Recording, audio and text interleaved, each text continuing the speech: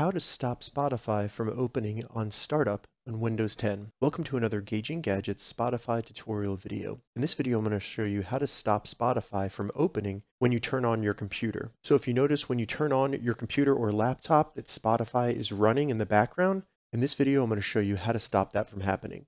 All right, so to get started, the first thing we need to do is simply open up the Spotify app on our computer. Once Spotify is open, go up to the top right, select your username, and in the menu that opens up, go down to Settings.